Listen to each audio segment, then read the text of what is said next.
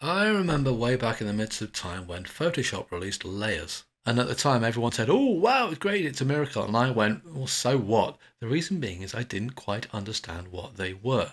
They're very, very useful. Let's go over what they are now. Now, a layer can be one of a number of different things. Let's go through them. At the moment, this image, if we come over to our layers palette, there's just one layer here. That's the background. Any image you open up inside Affinity Photo is going to be called background. But if you double click, you can rename it to whatever you want. Now what I'm going to do is I'm going to right click and I'm going to duplicate. Now it's still called base, but if I double click again, let's call this my new layer. Now at the moment it's just sitting right on top of the layer underneath. It doesn't really do anything different. I can make the layer inactive by clicking my little tick mark next to it.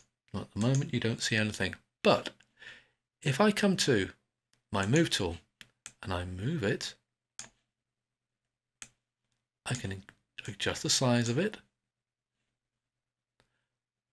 I can adjust the size of it any way I want, and if I get that little curved arrow, I can rotate it like that. There we go. Now, if I make it invisible, you can see it's sitting on top of my original layer. If I come back to my move tool, I can move it to wherever I want. And you notice you get basically transparency around it. Look, if I come to my erase brush tool here like this, and let's make it a little bit bigger as well,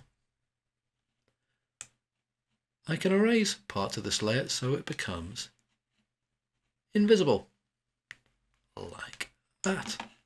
I can also take my new layer and I can adjust the opacity of it. I can make it completely invisible, and I can gradually increase the opacity so it's partially visible. Can you start to see some of the power of this now?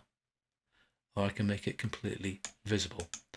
All right, now let's get a bit ahead of ourselves now. Let's try changing the layer blend mode from normal, as you would expect to see it. But if you start to go through some of these layer blend modes, you start to see it interacts with the layer underneath in a different way. Take a look at that color burn. You're getting these intense colors. Now you can still move this around, and you can still resize it, and you can still rotate it. But because it's in a different layer blend mode, oh, there you go, you can also shear it. Because it's in a different layer blend mode to what went before, it interacts with the layer underneath in a different way. Now you can stack layers. You can actually create a layer down here called Add Pixel Layer. At the moment it's just completely blank. You can do whatever you want with it. Look, you can come to your paintbrush tool and you can paint on this new layer. And when you do that, you can move it around. You can resize it. You can stack layers on top of each other.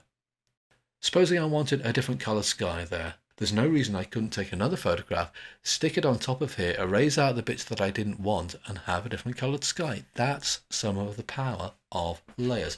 Let's get these two layers here and let's just get rid of them. There's another kind of layer as well, an adjustment layer. So instead of in my layers palette, I come to my adjustment layers palette, and supposing I want to have, say, a levels adjustment here, I can make the layer lighter or darker. I can make the various color adjustments, which I have covered in another tutorial, and I can adjust pretty much what I want. I'm going to make this fairly extreme because I want to illustrate a point here. And then when I come back to my layers palette, bang, look, I've got a levels adjustment layer sitting on top of my original base layer. And I can make it invisible. I can make it visible again. If I come back to my adjustment layer as well, again, I'm really exaggerating things here to make a point color balance. So supposing I wanted, say, the highlights to be much more blue. Wow, I'm getting quite a strong effect here. All right, we'll just leave it at that.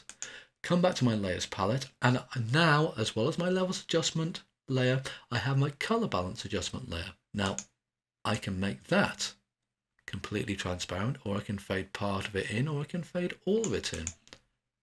I can try making it invisible. I can make the levels adjustment layer invisible. Okay, I'm going to get way ahead of myself now. Let's go into my levels adjustment layer. I'm going to come down where it says mask layer. I'm going to click on it, and you can see I get two little squares. I get my original square, I get another one. I'm going to click on that. Then I'm going to come to my paintbrush. I'm going to check my color. Black is the color I want, and look what happens now.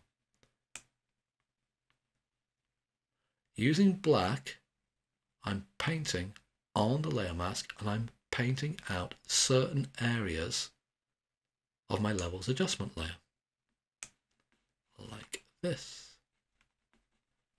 Now if I decide I don't like that, that's not a problem. Get some white on my brush, and I can paint the adjustment layer back in. These are layer masks. These are so powerful. These are one of the main things professional photographers use to really harness the power of these modern photo editing programs. You do it all the time in Photoshop, you do it all the time in just about any software package.